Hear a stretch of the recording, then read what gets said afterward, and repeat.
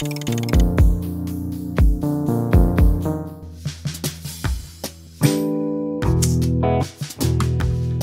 these are Swedenborg's labels for these two levels of the mind. And as he describes them in his writings, something he makes very clear from the beginning is that the first thing we got to learn about these two is that they're distinct. They are separate from each other. They're not just two parts of the same thing. There's a separation there. He talks about it in Secrets of Heaven 6:843. He says, we cannot approach the deity with our body the way we approach other people. So you can't just walk up to God. Only with our mind, and therefore in thought and will.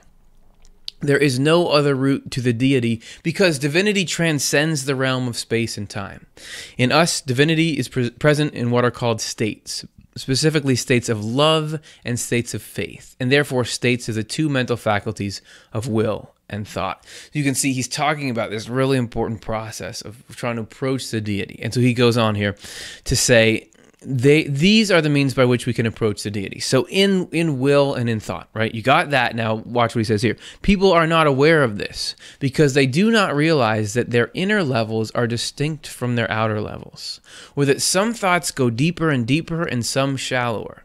Since they do not know any of this, they cannot reflect on it. So he's talking about something as big and important as approaching the divine in thoughts and feelings. And he says the reason that we don't know that we can, assuming we don't, is because we don't understand that there's these two distinct kinds of thoughts and feelings.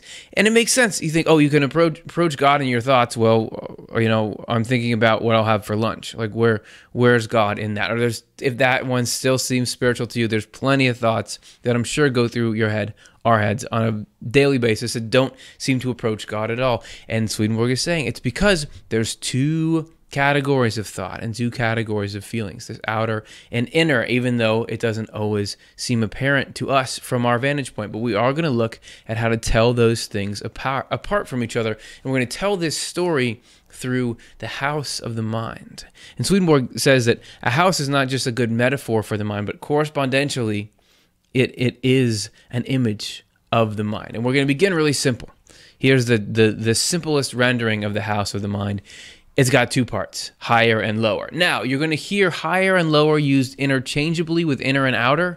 Higher being inner, lower being outer. That's a quirk of Swedenborg's description of spiritual geography, that whatever's higher is also more inward, whatever's lower is also outer. But the point is, you got your higher and lower mind. And reflection is something that happens because you have these two parts of the mind. So because you have sort of two different spaces from which to observe, you can observe yourself and understand that you have these two. For example, you can be in your higher state of mind looking at your lower state of mind and saying, that's a mess. And he talks about it a little bit in that and other areas, that you have the power to self-reflect, to say, that's a dumb thing to think. All right. That's pretty amazing on its own.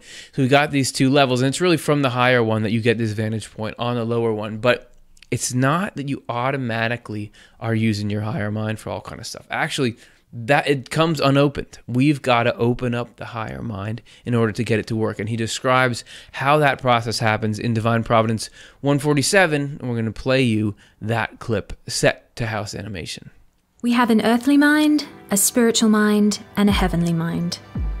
We are wholly locked into our earthly mind as long as we are caught up in our compulsions to evil and their pleasures. During all this, our spiritual mind is closed. However, as soon as we look into ourselves and realize that our evils are sins against God because they are against divine laws, and therefore try to refrain from them, the Lord opens our spiritual mind and comes into our earthly mind by way of its desires for what is true and good. You can tell it's something good, that the floor opens, light comes in, there's this repentance thing. We're going to look at all those parts in detail, but what's important to see there is that you have to rise above, open up the earthly mind in order to access this inner mind, and that only comes through spiritual growth, I think is the best term that we use now for it. But as you may have noticed there, and as you'll be seeing as we go forward, is it's not about we're all going to pile on the rational or the lower earthly mind and say we're trying to kick you out of the mind club.